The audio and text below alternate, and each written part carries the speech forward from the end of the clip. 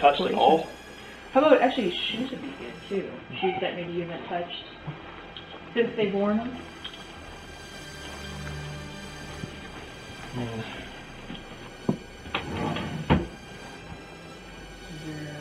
Yeah, sometimes the blankies get put in there.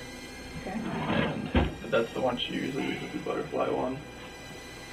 This one? Mm-hmm. Okay, so you touched it today? Yesterday when I put it on the bed. Okay. Shoes? Shoes are downstairs. Okay. And then probably your wife's shoes too. Okay.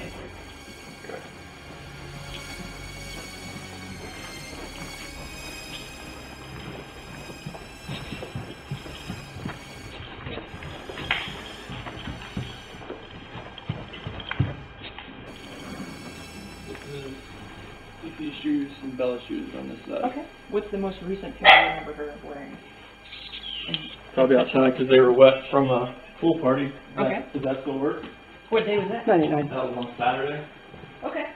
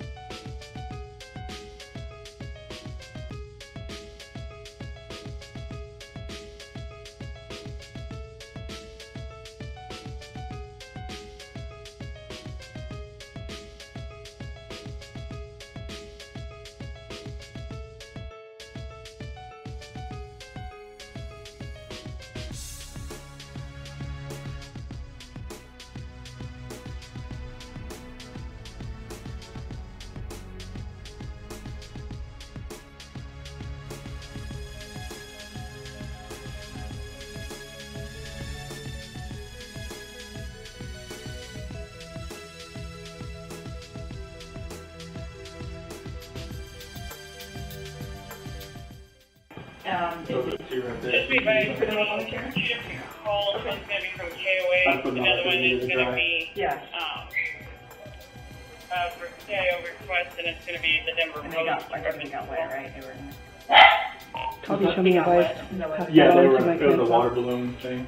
They were dipping into the pool. Did they wear them walking home?